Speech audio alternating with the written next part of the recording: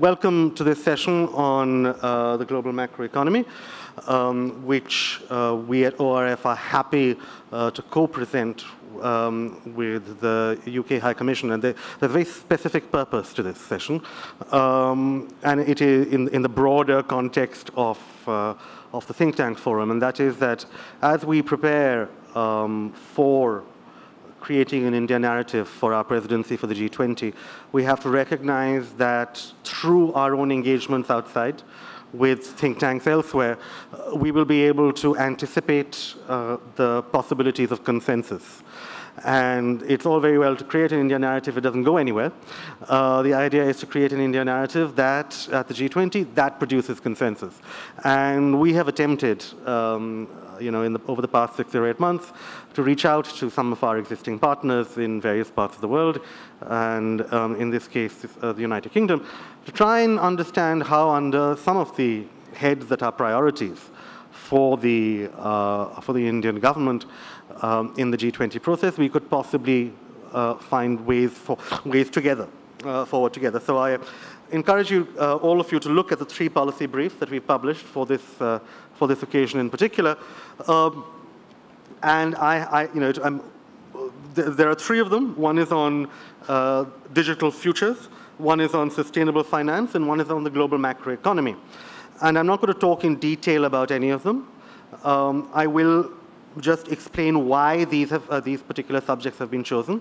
All of you have heard already about the importance of digital platforms and the interlinkages between what was earlier the digital economy and the real economy, and how much it matters to the Indian development story and to India's plan for the G20, which is why we produced something on digital futures, a lot of which I think the shared norms, guidebooks and best practices, and expansion of the agenda. These are ideas that we heard today, and these are ideas that are explored at some length in this brief. We have a brief on sustainable finance, which again we talked about earlier in the context of climate, but this is exactly how the climate discussion is made palatable, to the hard-headed central bankers and finance ministers who think they own the G20. All right, and let's face it, the Sherpa track people is where all the ideas are. Then the finance track people come in and they say, great ideas, guys, let's go back to talking about finance. And they think they own it. This is where we put our ideas for investment and climate in. It's through sustainable finance. Again, very useful. This is done in partnership with ODI in London, with the Overseas Development Institute in London. And again, thanks to the UK, the British High Commission, for putting us in touch with them. And finally, one on leveraging the global macroeconomic environment for recovery. And this was actually something that the Ministry of Finance asked us for specifically, which is that we're going through a period of macroeconomic instability. Can you reach out and find out what are the ways in which the world thinks we can transform macroeconomic uncertainty into the right conditions for recovery? And those ideas are in the 3rd brief. And I'm not going to take up any further time. I'm going to move straight to our panel, who will follow my wonderful example and be as brief as possible.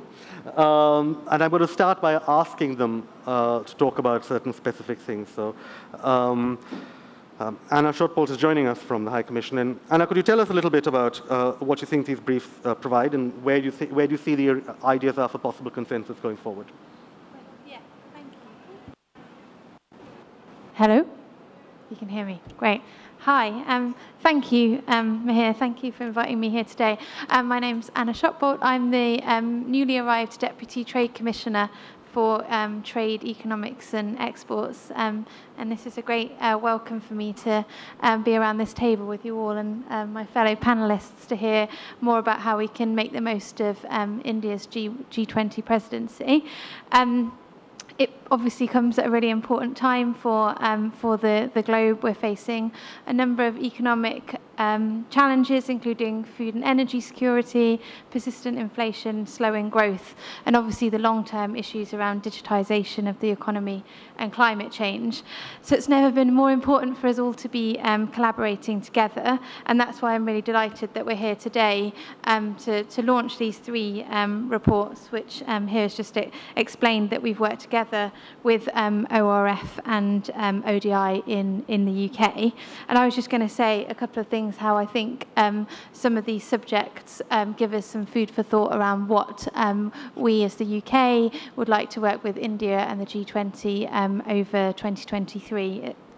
So first of all is the report on the global macroeconomy, and I'm sure you've all been here. If you've been here throughout the day, you'll have been discussing the challenges to the global economy, and the latest forecast looking quite gloomy and uncertain. We obviously have the illegal Russia war in Ukraine, rising inflation, slowdown in China, which is creating lots of issues like volatile energy and commodity prices, worsening food security, and raising extreme poverty in emerging markets and development countries.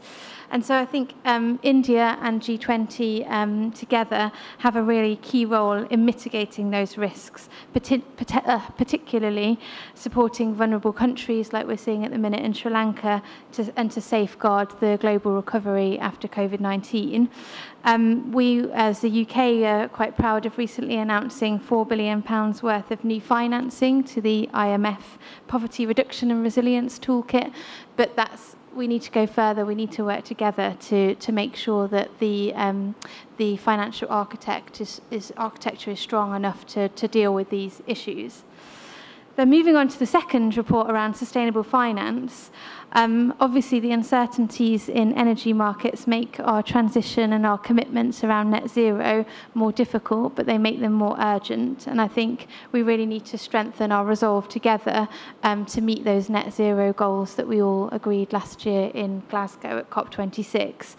And as the G20 president, India has a real opportunity to show thought leadership here, to ensure that climate finance can be mobilised at scale to support emerging markets, that we can support them with their adaptation and mitigation ambition, including through things like just energy transition partnerships. And we also need to make sure as a collective that those strategies are inclusive to both developed and developing countries and support economic development. And then lastly, we have our report on digitalisation of the economy. And G20 will be critical in supporting and managing that, and will bring a lot of benefits to some of the issues that I've just outlined. Again, India has a really important leadership role to play here, building on its experience, particularly around the digital payments infrastructure. And it will be important for the G20 to monitor and assess both the risks and opportunities of digital innovations, such as cryptocurrencies. So I've decided to just mention those three things. Obviously, there's lots more that we will need to do together as a G20 around the pandemic preparedness, implementation of the international tax agreement that was agreed by G20 last year. But we really look forward as the UK to collaborating with India and more generally with the G20. I'm really looking forward to hearing more about your thoughts and ideas. Thank you very much. Thank you. There are lots of ideas for discussion that have sort of emerged from that.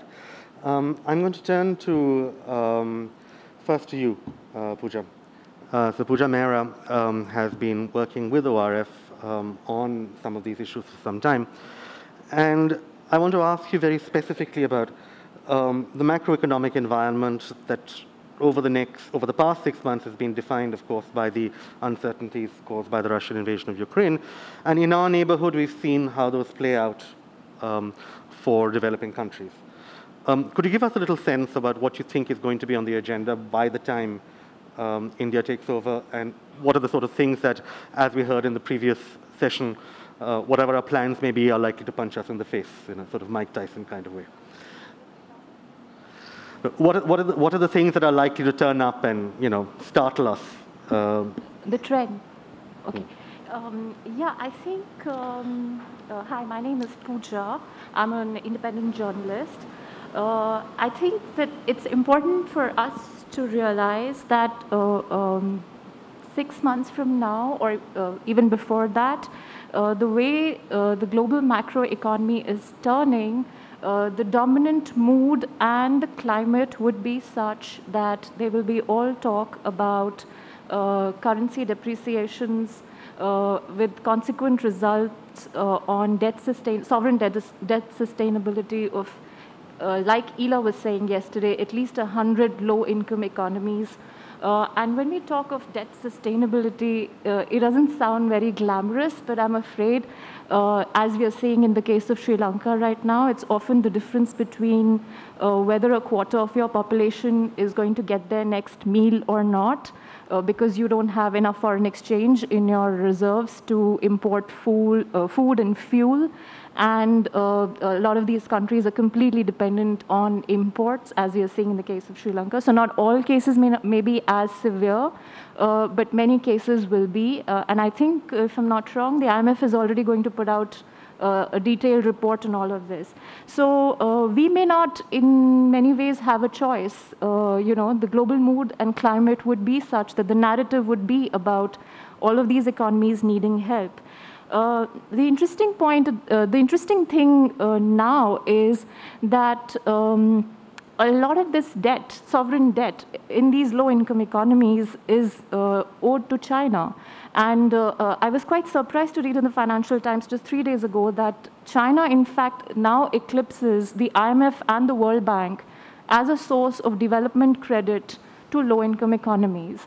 And so with the US Federal Reserve most likely to keep increasing their interest rates, currencies of all of these countries are going to depreciate, like we are seeing in Pakistan, like we are to an extent also seeing in India, although India is not vulnerable. So what that means is that the debt becomes even more expensive and even more difficult to pay back. And so when a lot of this debt is owed to China, you're going to have to restructure this debt, and the global financial order does not have very good mechanisms to do that, because China is not a part of what is called the Paris Club, where the IMF and the World Bank and all of the large economies of the world sit and decide how countries' debt has to be restructured or written off.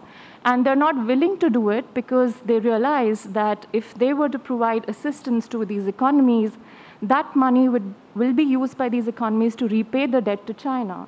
So effectively, what they will end up doing is they will end up subsidizing debt repayment by these economies to China.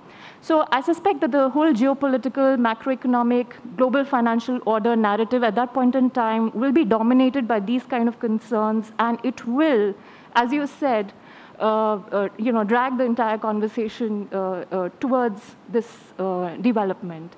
And spillovers is the other thing I think that, spillovers, this is actually one of the consequences when we say spillovers, this is one of the consequences of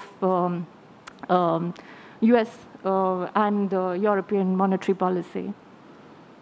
Yes, and I think we may come back to that if we have time, but I definitely hear you that the various crises that have had a cumulative effect on countries across the world and causing them to change their debt position are likely to be very high on the Indian agenda, precisely because one of the instructions that has come down from, I think, the Prime Minister's office has been that India's presidency must take into account what non-G20 countries require out of the global financial system.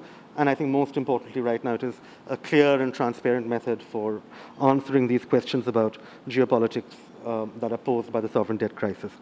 Thank you. I'm going to turn to you, Shikha Bhasin. Shikha Bhasin is from CEEW and has also been working with all of us on G20 issues.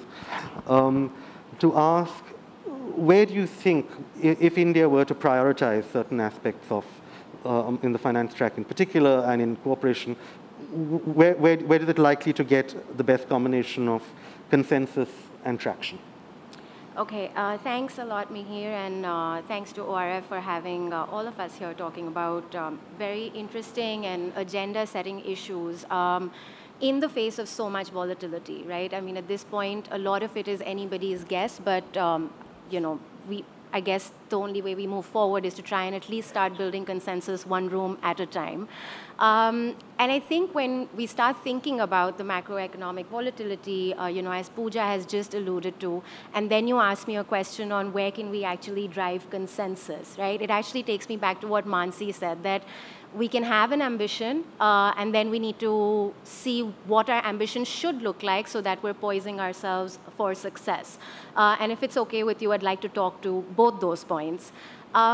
So I'm a climate researcher, and I think when we start thinking about the prevalence of the G20 vis-a-vis the rules-based orders that exist around the world, we've got the structures in place for trade, for monetary policy, fiscal policy, so on and so forth.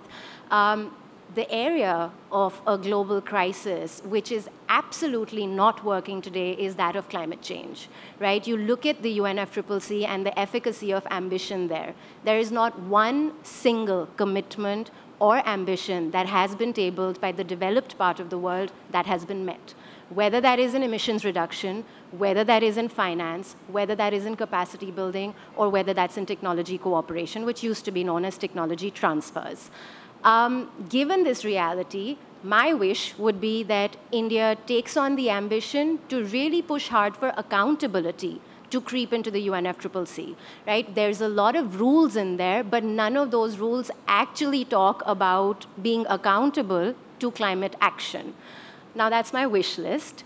If I take that wish list and sort of think about it in a much more pragmatic manner of how can we push the sustainability agenda in the reality of deepened energy insecurity, in the reality of inward-looking industrial policies making a comeback in a massive way, in the reality of upcoming recessions and current stagflations.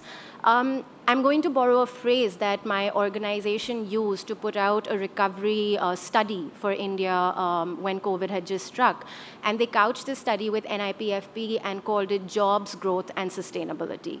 Now, I think this is an agenda that we can at least try to build a consensus on well outside of this room with other country partners. Can we look at net zero as an ambition that is not just thought of nationally, but at a sectoral level internationally, right? And that speaks to the global value chains conversation that just happened earlier today.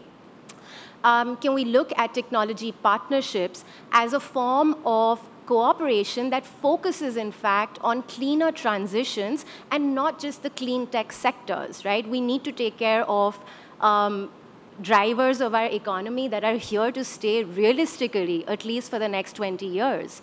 So I think if we really try and think about it from a repurposed alignment of a multipolar world that takes into account that, yes, there are severe economic constraints and energy constraints that we're all operating within, and really couch it towards, well, we need jobs, we need growth. You're not going to see global growth without global trade, as Mr. Kant mentioned this morning.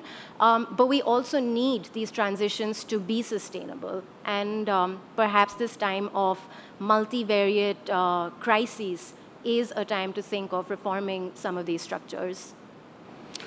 Thank you, Shikha. And I'm going to turn now to Akhilesh Tilotia, who's a head of research and chief of staff at the National Infrastructure and Investment Fund. So neatly spanning the worlds of thought and action. And Akhilesh, you just heard that without trade, no jobs. But without investment, no jobs. Without investment, no sustainability.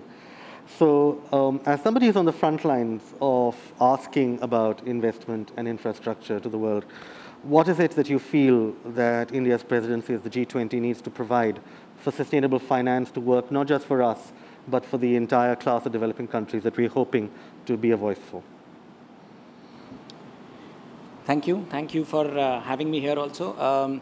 I think quite a few points have been covered, but let me make one observation and talk about 3 points from where investments for the world need to get channelized and how we should be thinking about it.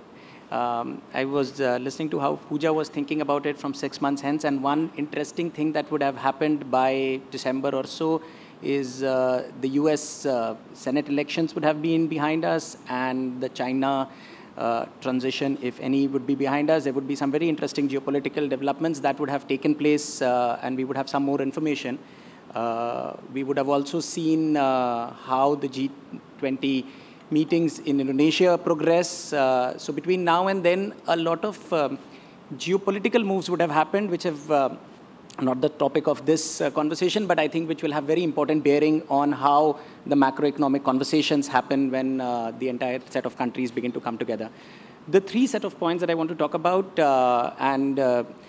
indeed, as Shikha mentioned, the big issue that I think can unite us all in a room of 20 countries which have very, very divergent viewpoints on many issues, including the rules-based order, for example, is the whole issue of climate. This is a shared human challenge, in a sense, and it's a pretty long-term challenge that we all need to work together about. We look at it in 4 dimensions when we think about how we think about green from an investment perspective. And the first and a very critical one, and something which has been in news recently, is the sustainability of getting the right set of materials that will be required for green transition. And that's thankfully been a lot more in the news in terms of where global alliances are beginning to get, how the distribution of these materials will be, and security of various countries in accessing those materials is going to be an important component of the green transition. The second is technology in terms of transfers and or collaborations. Again, as we think about India's green ambitions, there are a lot of new technologies that will need to become part of India's either energy mix or transport mix, etc. We've been working actively on things like green hydrogen, offshore wind, etc., some of them which may not be viable from an India economic cost point. How do we think about those technologies either being localized, which can hopefully also reduce costs and create jobs, but also how do we make that work at price points that are viable for global south specifically. The third is in terms of building capacity, just ensuring that what is available as technology is also put together in the local overall ecosystem. Otherwise, again, the dependency with respect to technologies for most of these countries will come through. And finally, money, the finance point, and again, the point that Shikha mentioned, that some of the commitments need to be honored.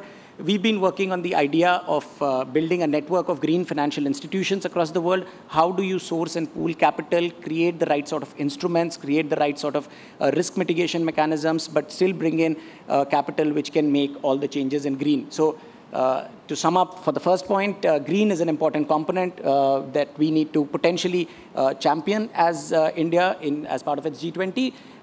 And this is not just an India or a developing world issue. This is a common humanity issue. The second point is about macroeconomic stability. And I think the point about debt sustainability came about, and inflation as well as food security all have been spoken about here. There has to be some amount of agreement to say how this debt will be made sustainable. There were times when, again, some of these currency swaps between countries had to be put in place so that you give the market some amount of confidence that countries will be in a position to honor their debts. Is that a time that is not done bilaterally, but at a more multilateral level, such that there is more confidence in countries, is something that needs to be thought about. A lot of this inflation that we are seeing now is rather commodity-based, and hence the free flow of trade is going to be an important one. Fracturing of trade has become an important challenge, whether it is because of war or because of sanctions, and how can we move beyond that and ensure that there is a free flow of trade which can help subside this inflation is going to be an important public good sort of a discussion between all countries that we need to think about. And finally, the last point, again, coming from an investment perspective, the fracturing of the financial architecture that in some sense has been hinted at, again, hasn't quite impacted the capital flow across the world currently, especially for countries like India. But that's something that I think, again, as a public good, we should try and see how the world can protect so that there is no sudden surprises with either respect to capital inflows or outflows, and countries don't need to suddenly scramble to figure out where their own reserves are kept, etc. So 3 points: green, macro stability, and financial architecture, I think could be areas of interest for the global world for India to take up. Thank you. Thanks, Akhilesh. And I think that those 3 points are exactly on. I'm going to throw open to questions from the floor in just a second. But before that, I want to take one more round, and even briefer than the last one. And I'm going to take a page from Jarnell's questions earlier today to ask if you had, and let's focus this on the finance track rather than on the Sherpa track. If you had one thing that you wanted to put at the top of the finance track agenda, what would that be? And I'm going to run down this row again. So Anna, just one. I think listening to this, I think it's the kind of the food security, creating prices, like making sure that prices are not inflating, so that we can make sure that poverty is not increasing. So that link between commodity price inflation, food security, and so on. Yeah. I think since we've still not been able to agree globally on the notion of what constitutes climate finance, I think a general agreement on what would constitute sustainable finance, right? And it could allude to the 3 points that Akhilesh mentioned, but I think a consensus on what is sustainable finance. So norms on sustainable finance, finding at least a basis for discussion of those, of how you could exchange those norms. I mean, a commitment would be great, but at least a basis. Great, yeah. Puja.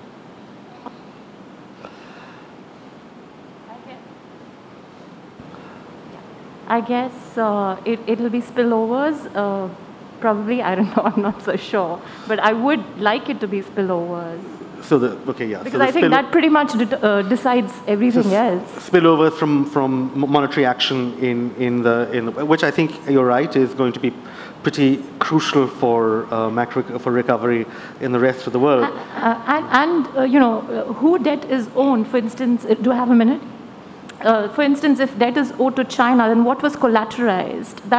Then, if it is the Hambantota port, then that has geopolitical implications. If it was some mines of rare minerals, which is going to determine your green agenda, so everything is just interlinked and everything is sort of cascading. Akhilesh. I'll take the genie option out and I'll put all of these 3 things as my wish list. But on a more serious note, I think, again, coming in from an investment perspective, if we can get the climate agreements, both in terms of how we think about either taxonomy, what counts as sustainable, etc., I think that can create a new series of fund flows that happen across the world, hopefully a new set of growth drivers that come through. So if between the 3 I have to choose, I will choose that as something that comes up. Right. I've been told that we have to try and finish the session a little early because we are running behind time, but are there any questions from the audience that I should take? Otherwise, I have another set that I want to go with. First you, and then we'll move to Neha. Thank you. I'm Agnese Cigliano. I am a fellow at Global Policy Insight. I mainly have a question for Anna Shotbolt. So I was actually very glad to hear that things like food poverty are in the agenda for the UK, and especially when it comes to the support to India ahead of and throughout the G20. But I also had some concerns because obviously the recent policies in the UK are made of cuts.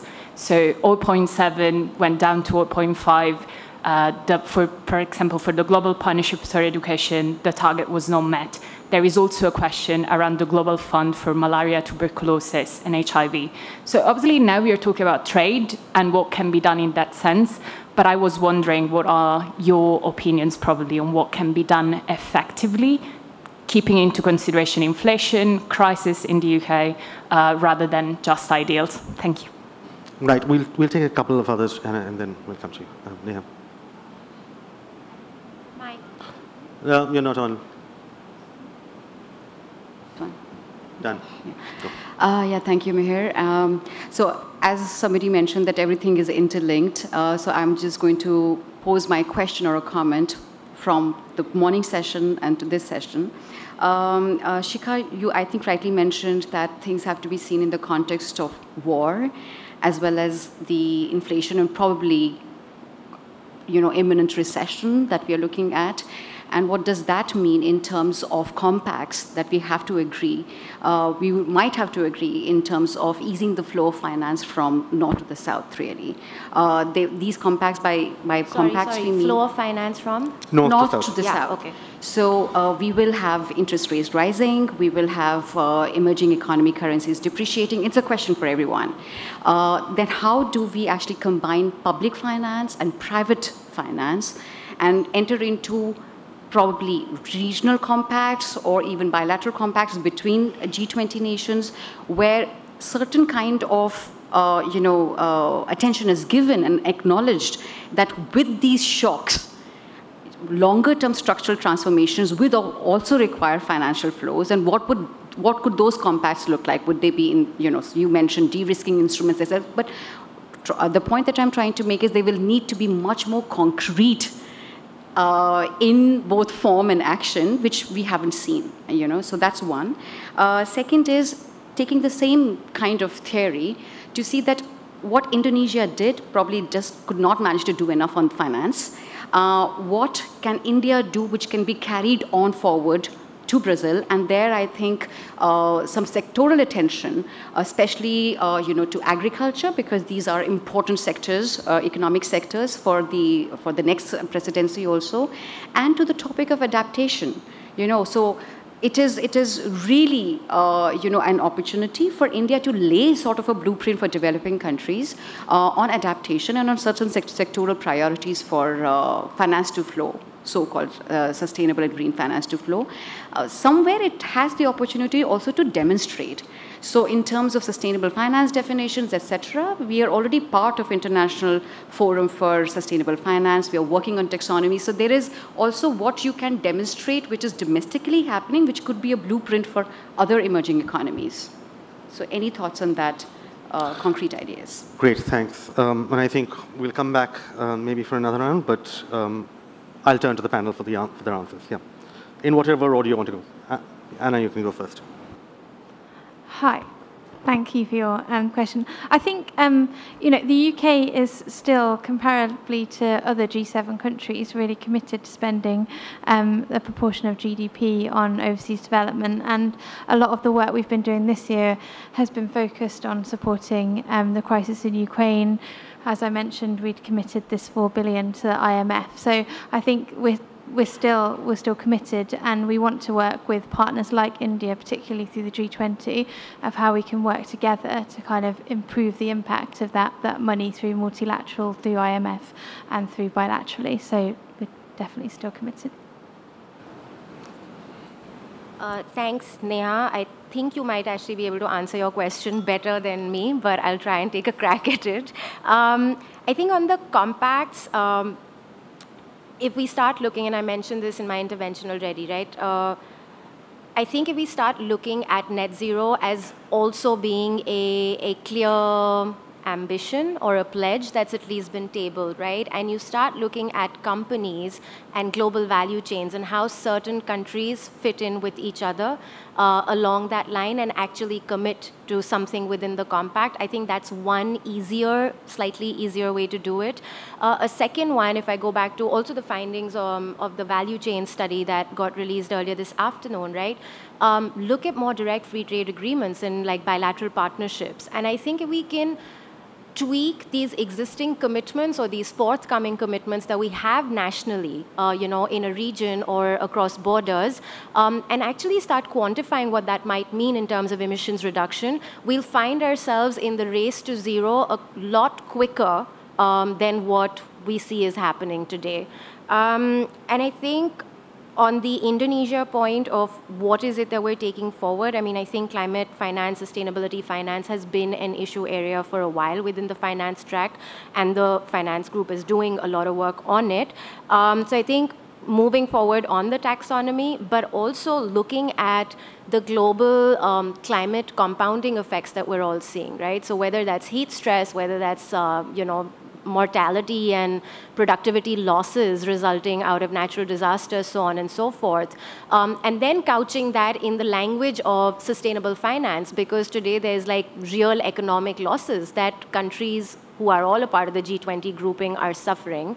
So I think using that from Indonesia and taking it forward, you know, in our presidency might be an idea. I'll just link the idea of net zero to an idea that we talk about of net financing by countries. So it's very easy to talk about commitments on net zero. Countries go about committing it. They are so long-ended and subject to so many technology changes, et cetera, we don't know how and when this will happen.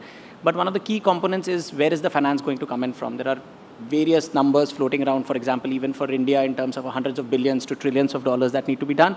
Of course, a lot of this will be done locally, but is there commitment that is coming in specifically with granular clarity in terms of, okay, if there is global flow of finance, where is it going to come in from? Are countries committing to it? If you were to extend that thought somewhat more further, somewhat in the more wishful realm, but this receiving of finance for the global south, in a sense, is an asset for them. And this asset is something that banks, financial institutions, developmental world, developmental banks, etc., could, in some sense, securitize right up front, give you all that cash flow up front so that you can begin to invest in that technology if the developing world had the certainty that money flow will take place from the developed world. So in a sense, the net zero commitments of the developing world have to be balanced with the net financing commitments of the developed world. And it is somewhat of a one-legged stool, literally, to have just net zero commitments of countries. They will potentially come to net zero at the end of it if you don't have financing. So I think if we can balance these two together and begin to build on the architecture of how this future fund flows can be put into place now, I think they end up solving a lot of issues with respect to jobs and growth also in the immediate term. So some thoughts to think about. And I think we heard that from the G20 coordinator, the former foreign secretary yesterday, when he said very clearly that one of the priorities is a global Green Deal, which ensures that some of the logic behind domestic Green Deals are extended on a global level in such a way that, you know, everyone benefits, the private sector globally benefits, savers and finance globally benefits, but so does the green transition and the growth stories of much of the world.